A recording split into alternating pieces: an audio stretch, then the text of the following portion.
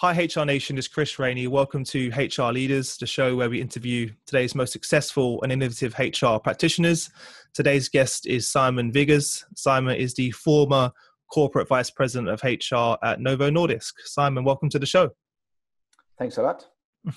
Thanks for joining us. Simon, to fill in the gaps, tell HR Nation a little bit about yourself and your journey within Novo Nordisk, which I understand is where you spent most of your career. That's true.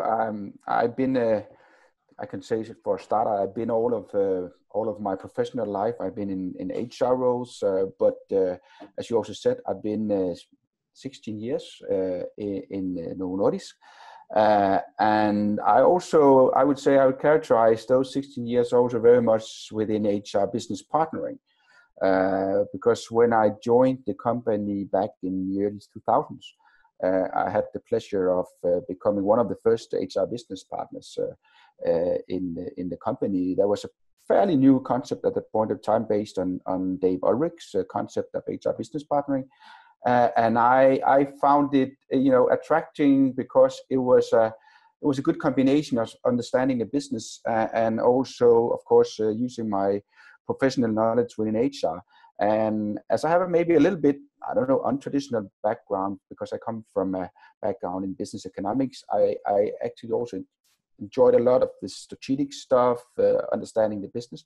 So for me, it was a extremely good opportunity, and also joining a company in pretty, can say, substantial growth at that point of time. So my journey in the company has been of different roles. A lot of them, as I said, within the HR business partnering. I also had the opportunity to, as I said, because the company was growing. In the beginning, it was 9,000 in Denmark, 7,000 outside of Denmark. I also had an opportunity to get more into, you can say, global roles. It was maybe a little bit of a coincidence because when I were in the beginning, that area actually took some responsibility for a new site, production site, manufacturing site in Brazil, and also in China, where at that point of time, China was close to no one in terms of manufacturing companies. So I had the opportunity to also join some more global roles and get to understand, what does it mean to be employed and work in a different area than in the little Denmark where I was in the beginning of my career. And that was also why I, after some years in the company in Denmark, had an opportunity or said yes to an opportunity that came for me to join Novo Nordisk in France. And at that point of time, it was not very normal to leave HR or go for HR positions outside of your own country. Everybody knows that in HR, well, you need to know the local stuff and all the local laws and so on. So if you want to, take care of everything, then you stay within your own country. So that was a pretty new thing, and that gave me some opportunities to also work with leaders in a different country. Yes, still in Europe, but still France and Denmark, there are some substantial differences in the way you can say we look at leadership. So that was a new challenge for me. That was also where I had the first opportunity to work with, you can say, with sales and the commercial side, which also attracted me a lot. And from that on, I moved back to Denmark, and from that I held different HR business partner jobs. Always been part of leadership teams. Always been close to the business, and lucky for me, it's been a progress. I had opportunity to start as a director in part of Europe. Became then a responsible and vice president for a bigger area where also Asia and Pacific was part. And then in the very end of my career, I then joined the North American operation. So you could say I've been more or less all around the world, opportunities all around the world, and with some of the same, but of course with growing responsibility. But some of the same concept, because I really like this, you can say, interface between the business and how can you make sure that we have our people doing the best, and how can you make sure that the organization and strategy fits together. So that is something that has always attracted me. And then, of course, you can say the third thing, which I might not have mentioned, is the leadership part. I had the opportunity to become leader back in 2005, and I also found that quite attractive, not from a how can I say, a power perspective, but more having the opportunity to work together with right people and also do more in terms of what I wanted to do together with the rest of the organization. So that's maybe in a I don't know if that's too many words, but at least a little bit about what I've done so far. Well, the good thing is normally people can summarize their career quite short because they've only been there for 2 to 3 years. But in your case, you can't really summarize 16 or 17 career in in a minute. It's quite difficult. So, well, firstly, as I mentioned earlier, congratulations on being on the roll so long, and that's a testament to your business for keeping you engaged and always giving you the opportunity to grow. And that's really what's kept you in the business and engaged and excited and involved, because that's the hard part. And I know now that you're looking forward to your new role, which is we haven't announced yet, but I'm sure you'll letting everyone know soon. So you've got everything ahead of you, so which is fantastic. Just going back one step before that, just very briefly, what was it that compelled you to start a career in HR or pursue a career in HR? Maybe I touched a little bit on it, but I think if I go back in my student years, I did actually study, you can say, more the economic part of business, and I also spent a lot of time in looking into statistics and all those kind of more traditional stuff also.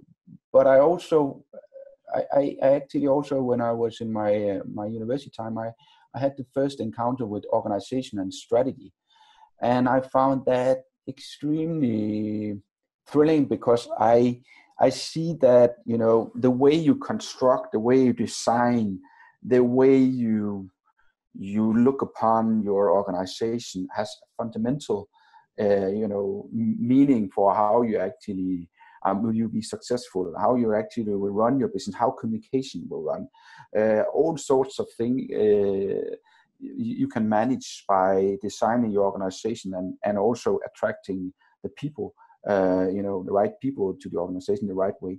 So for me, this combination of understanding, where are we going, and then designing your structure, your organization, and the people that you get is extremely interesting and extremely important. And it's something that is, I would also say, it's something that you really have to be, focused on, because if you're not, then it can all sort of fall apart. So for me, this combination was something I already saw in my first years, that I really liked that and those discussions, because that's a little bit where you try to combine some things. It's not, sure. I mean, you cannot just sit at the statistics and then design your organization, or you cannot just, you have to take all things into consideration when you design things. And by the way, it's moving all the time, so you also have to, go back and have a look at it again and again.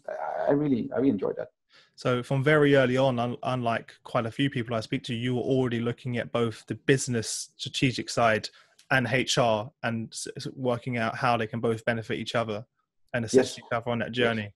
Yes. Which is fantastic. So you've already come in with that mindset, which is quite great, because only in the last 5 to 8 years as has HR moved over to more the strategic side, as you know.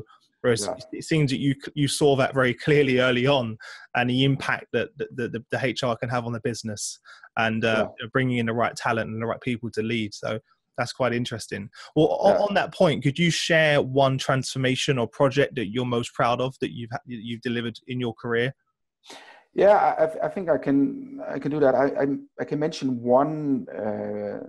In fact, in the last many years of my career, I worked a lot on transformation, also because I would say that in general, the pharmaceutical sector is under a lot of transformation right now, but also the company, Novo Nordisk, has been under transformation because, as I said in the beginning, it's been a very growing company for a long time, but in the last couple of years, due to different things and due to also massive, you can say, pressure from different sides, it's been a little bit less, and the growth has been under pressure. So I would say when I joined the European region, North and Central, back in 2009, that was just in the middle of the European crisis.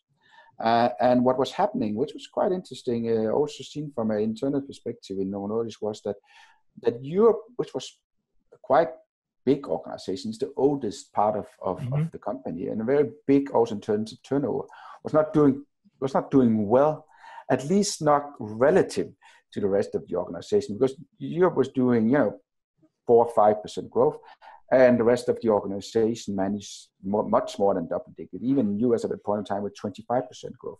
So it was massive growth everywhere. So from a headquarter point of view, Europe was the old man.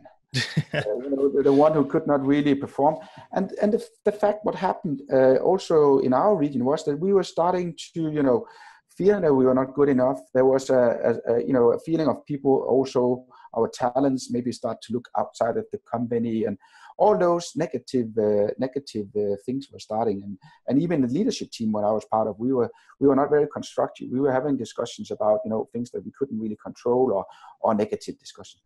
So we started a process that was something that I was put in front of trying to get back on the engagement track again. Mm-hmm. And there were multiple things that we started to do. One of the things from an organization perspective was to push back to headquarter, actually to our very top, and say, you need to look upon Europe as a quite successful, because we are. You just have to look and compare us not to China and US. Yeah, it's all contextual. Compare us to European peers.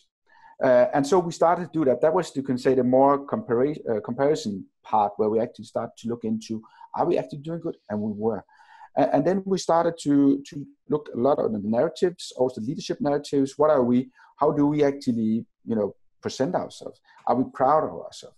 And we started to change that as well. And you can say, thirdly, and I don't have time to go into details, but thirdly, what we did was to work a lot on our talents and also the people that we attract. So we made sure that they understood that they were really valued, and they also found, that we were really attractive and that we had a future. I mean, there was something to stay in the organization. So I would say that transition was not something that happened, overnight. It was a hard transition over a longer time. There was a lot of actions going on. But it was a transition from an organization in crisis to an organization being stable, understanding it was a good contributor to the company, and a stable contributor to the company. And also, if you compare to some of the other areas, maybe more stable, more reliable, and that in turns we got people to stay, and we got also people to be more engaged. So I would say that transition, I've been quite proud of seeing a Europe coming from an unstable crisis situation to a much more stable and happy situation. So fantastic. And so what were some of the specific steps that you took to re-engage those employees in the business? So one of the things was, I always think that it all starts from the top. I mean, if you're not able to lead as leaders to send the right signal. So first of all, as I said before, we made sure that from the very top, and that even came from the very top of Novo Nordisk, the CEO, you made sure whenever Europe was addressed, it was addressed either in neutral ways or at least, or in positive, if we can get that. Because before, as I said, they addressed Europe in negative ways. So that was one thing that we started to address. We, of course, took the same medicine, so to speak, in the leadership teams, but we started to focus much more on things we could do something about. I mean, you can always, when you're frustrated, you can always talk about all those kind of things that is not working. But why don't we, look at those things that are working and that we can do even better? So we started to go more into solution mode. That was one part of the engagement. And then the other one was, as I said before, we focused on the talent. We focused on our talent, people who were the leadership talent, but we also made a special programs which were called super drivers.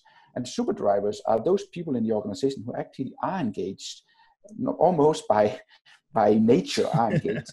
And why are they engaged? And we took those people and put them together. It was around, 40, it was 7-8% of the population. So 40 people in the organization that we actually put together and started to, also get some inspiration from and find out why are they so engaged?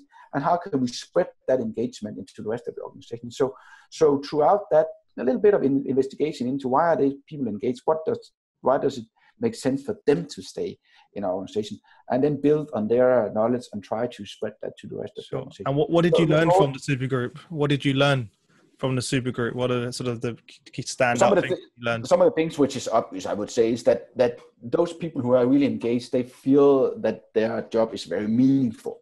And they sense a purpose. Yeah, that is it. They have leaders who are very close to them, who are interested in understanding where they are and are interested in moving them. And I'm not necessarily talking about moving them out or moving into another department, but I'm talking about moving them development wise, because I think that's we all want that. We all want a job where, you want a job where you want to feel that it's meaningful. You want to feel that when by the end of the day that you have accomplished something. You want to feel that, okay, well, I've done a great job today, but I can do maybe even more tomorrow. So we all want to develop. I think that was some of the characteristics of those people. And then they had probably also, and that's a little bit more difficult to find, but they had a very positive. They some people naturally have that attitude. They had that. You can't train that. Always look for what they could do instead of sitting together maybe at the water cooler and spreading the moaning. So that was some of the characteristics of those people, and we tried to build on that, and also we tried to put them a little bit in the light. Some of them didn't like it a lot, but we tried to put them in the light in the right way. So we could use that. Yeah. So that was one of the things that I really, I liked a lot. I think it was a good process, and fantastic. And what was the impact on the company then? Once you, of course, it's always an ongoing process, but what impact did you see? Did you see at the top that had on the business? So first of all, I think that and it's of course also part of the story of the company, but I would say it came clear that it's not, you don't have to be, it's not about, I put it another way, if you're only successful if you drive double-digit growth. No, you're successful if you can, first of all, manage to beat the competition, which we could in Europe.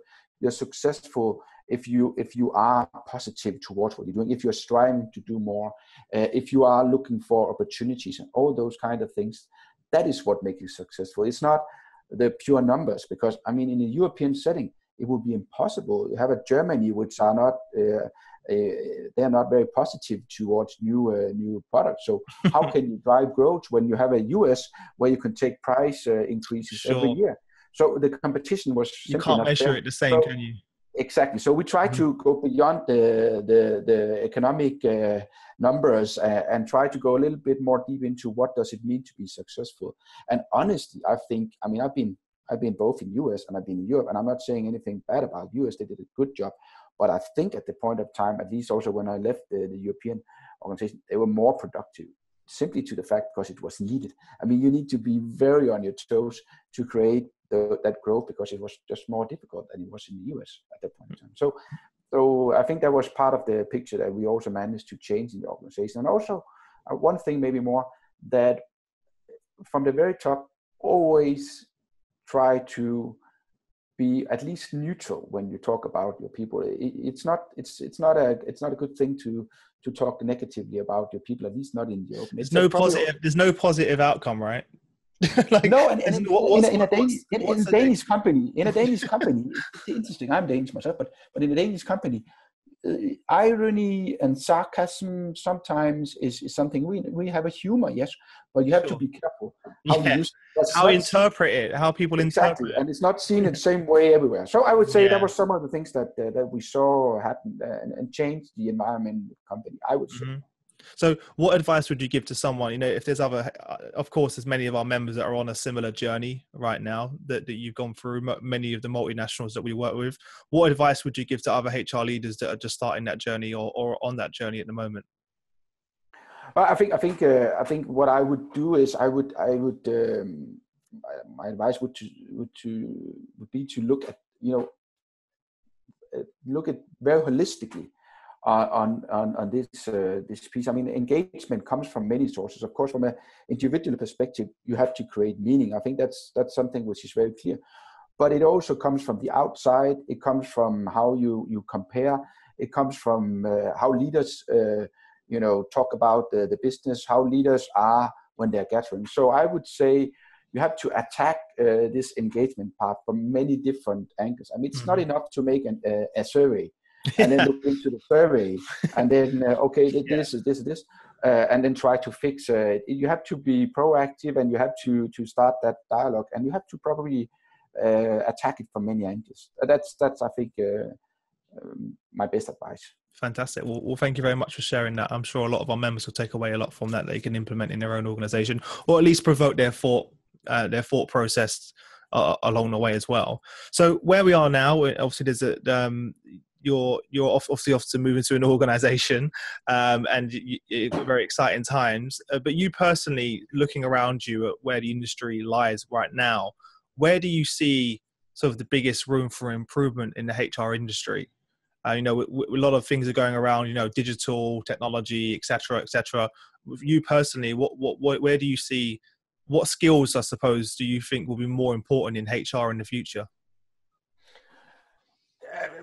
I mean, now where I'm coming from, that's almost obvious. But I think we, as you said before, we're only spent a short time in HR really focusing on what we could do to the business, and I think we have a long way to go to really become strategic and really to earn our, seat at the table, as you say. If I look around me, it differs a lot from company to company where HR, where the seat is. I mean, everywhere in a company, no company would have a management team without finance. They couldn't dream about that. There will always be someone responsible for the finance. But you find even big companies where I was in a company, Nordisk, I love the company, but in fact, there's no executive vice president for HR. The one who's responsible for HR has that among other areas as well. So for me, this thing about us being even more strategic, combine our understanding of business with people, organization, I think we still have a lot to do within that. I fully acknowledge the technological challenge that we have, and that's important. I think that's maybe more some tools. That's my perspective. It's something that can leverage a lot of things, and it can help us, do things smarter, quicker, and by the way, also generate data faster, which is a good thing to do when you want to be strategic. But it is a tool. So I would say those things about becoming more strategic, really becoming a strong source for the CEO and for the leadership. That's something that we need to develop even more. I think you hit a good point there. Is they're both, when you mention technology and being strategic, they support each other, don't they? Because to be more strategic, you need that data. If you do have a seat in the boardroom, you need, it's great to have that your own judgment. But if you look at finance, look at marketing, operations, all of the decisions are driven by data, right? But to that, I would say it's also a question about how do we sell it? And there's something which I'm not probably the best one to know, but I think people always say, but HR data are not correct or blah blah blah. It's always, but if you look at finance data, they use a lot of assumption as well. They just of persuading that those assumptions are the right ones. So I think that what we could do in HR, we should also be better at focusing on how we can sell the data, not just showing the data. Sure. That's has to be both. Has to be both, because you get some people that are very much great at telling the story and the impact, etc. And then you get others that are just purely data driven. I think it has to be a balance. The most successful leaders I speak to are good at doing both. Selling the narrative and also going, look, here's the data to back it up. Sure. And if you're great at doing both ends, then it becomes very difficult for the team not to move with you in that direction. And also, I think it's as you said, it's a cultural thing as well. Still in organizations, in my mind, if you don't have HR on a board, then it seems like a pretty crazy idea. But when I first started at 17 years old, 10 years ago, there was hardly any company No. that had HR on board. And I've only been in industry for 10 years. I'm very young still, but even I've seen the dramatic shift. Yeah. And I think HR leaders are tired of that conversation, HR in the boardroom. It's something which has been on our programs, and any event you go to, it's still there. So it's still a challenge. It's still something that people are battling with. And I'm still quite shocked that 10 years on, that it's still a conversation that even needs to be had. I think if you're an organization, and you should have HR on the board. So it's pretty crazy there. But fantastic. And one of the things I was going to ask you as well, in your career, in terms of moving around different roles in the industry and different cultures, etc., has that helped you in other areas of the business, getting that exposure to other parts of the business, but that perhaps you wouldn't have had in a traditional role? Yeah, to move around and definitely. I mean, one thing that you of course get from taking global roles is the cultural aspect. But I would also say, from moving around, I've seen many sides of the business, and I've seen many. One thing is of course being in different leadership teams, but also I've been both in product supply, manufacturing. I've also worked a lot with R&D earlier in my career. And you of course get a fair amount of business understanding when you join all these different areas, and being through that journey also, as I said before, I was in Europe where market access really started to be an issue in the pharmaceutical world, in our pharmaceutical world, I would have to say. In diabetes, it's probably been an issue elsewhere earlier, but that was something that really started there. And you could see the same picture coming in China when I was there, maybe some years after, and now for really, really strong and clear in the US. So when you get that, you also get some good possibilities to guide the business, because you have seen some of it before. Of course, it's different. It's a different time, but you have some of the same patterns in the business. So this thing about moving around is also to get some of the early signals, and sometimes it's US that have the early signals, sometimes in Europe, sometimes in Asia, and you have some things to compare with when you join a new organization. So obviously it's giving you some good opportunities. I've heard it more and more recently. The number of CHROs that I've had on the show recently, when I've asked them their advice of, what advice would you give to other leaders? One of the things which is reoccurring, which is get out of the country that you get out of the country that you are in and go somewhere else. And I was quite shocked when I first heard that, actually, if I'm honest. But now more and more over the last few months, it's advice that keeps coming up. Because as you said, you're exposed to new parts of the businesses, new cultures. When you do go back to your organization, perhaps in a national role, you can relate to that because you've been part of R&D, part of manufacturing, etc. And you have that sort of full vision across the business as well. And also you've got the different people perspectives on how different cultures and different countries view the business, because I'm sure it's quite different. Yeah. As you mentioned, the US perspective to the national basis where you were was very different, it seems, in terms of the cultural. Yeah, but it's everywhere. The fun thing when working in HR is that nevertheless that you work. I mean, if you work, I work with the Japanese management team. It's extremely different from I can imagine Denmark, and it's even more different from the US. And despite that, it's more or less the same thing. When we get into each of the person, we all have the same idea of why we are coming to a job. I mean, I said before and earlier, this thing about meaning and development and wanting to accomplish something. That is more or less, that doesn't change. That doesn't really change. But then, as I fully agree with the one that you quoted before, that get out, get to understand different cultures. That would also increase your awareness about yourself, by the way.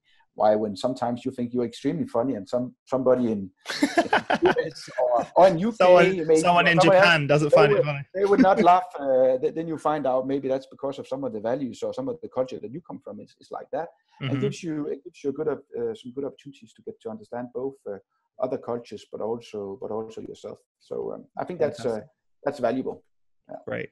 Well, look, that leads us quite nicely on to the quick fire round, where I'm going to ask Yep. you 5 questions, and you have no more than 30 seconds to give us some amazing answers. Are you ready?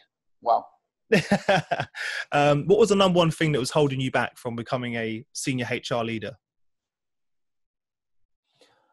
Well, number one thing was probably was this thing about being acknowledged as someone who had really a professional, side. One who had something to chip in with.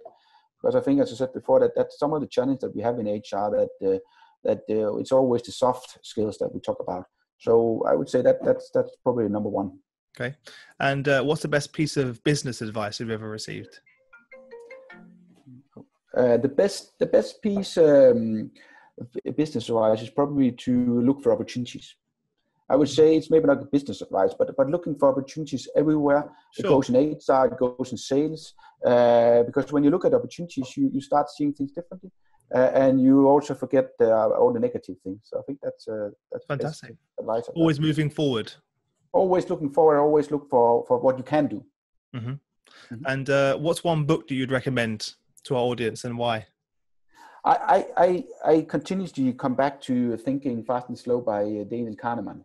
And it's not really a leadership book, but it's a book that gives you a lot of insight into how we make decisions, how we human beings are towards each other. It's extremely insightful. I will advise everyone, both in HR but also everywhere else, to read that book, because it gives you a lot of insight into why we make decisions the way we do. Fantastic. Well, I'll certainly link that in the description. Share one internet resource that you use to increase your personal productivity or stay in tune with current events. Yeah, I use LinkedIn. That's my that's probably also what the you get go-to. Yeah, but I do that. It's a good source of you say, information on what's going on. It's a good source of connecting. Mm-hmm. It's always fun to meet people that way, and sure. And I utilize it a lot. Yeah. Oh, it's how we spoke. We spoke a lot by LinkedIn. I think I would say 80% of the members that I have on the show is through LinkedIn. So it clearly works to connect with people. It's crazy, don't you think, that in where we are now, if you look sort of, I don't know, even 5 years back, that you could reach out to anyone, anywhere in the world in such a quick, easy format to get a response is just, it seems pretty amazing. There's no excuses really for not being able to connect with the right people or network in this day and age. So pretty great on that one. Could you share one thing around your past businesses that you're most excited about? Or always to say, in HR, what is the thing that you do in HR day to day that you're most excited about? Let's say that. Okay. You about the role. I was ready for answering the other question, but in HR, you can do the other question. No, I think what I'm most excited about in HR is I think that there is a huge opportunity to sort of work more with what people can do and what capabilities people have to enlarge that and work a lot with development of people. I think what sometimes I have 30 seconds, but sometimes let's take your time. In organizations we are so locked into those positions we are in, and there's many capabilities to actually unlock and free up that potential to get people to do more. I'm not talking about in terms of hours, but in terms of capabilities and competencies. So that I think I would mention. Fantastic. Well, you've given us some fantastic and actionable advice, so I know our members will be a lot better off for it. So thank you very much for that. Give our listeners sort of one parting piece of guidance, and also the best way to get in contact with you if they'd like to. Yep. So I would quote from Gary Jones, if you know him. So he says, "Be yourself more with skills." And the reason why I use that quote is because I think that's so important, and that's also something that characterized, I think, my own career. That you have to be authentic, have to be true to yourself, because that's where you can grow from. But then you also have to be aware of that what you were today, you can be better tomorrow. So keep on growing, keep on building on yourself. That's one thing I think which is important for everyone. It's important for myself and hopefully also for others. Fantastic. Well, Go on, And sorry. to get in contact with me, LinkedIn, I would say, is a good opportunity. I can be found. My name is very easy, so I don't think there's anyone No. like me on that one. So I would say that's the best place, because that's also what is kept stable. I mean, Sure. emails and so on changes, but I'm the same on LinkedIn. Fantastic. Well, look, thank you again. Appreciate you taking the time to join us. Guys, make sure you head over to hrdleaders.com. There you'll find all of the show notes from the episode. All of the links will be in the description to everything, all of the resources we discussed. Also, if you haven't already done so, please subscribe to the show on iTunes or YouTube, whatever's more preferred. Thank you again for joining us and sharing your journey with the audience. And I wish you all the best with the new role. And I look forward to speaking with you soon. Thank you. Thanks, Chris. Thanks. Thanks a lot.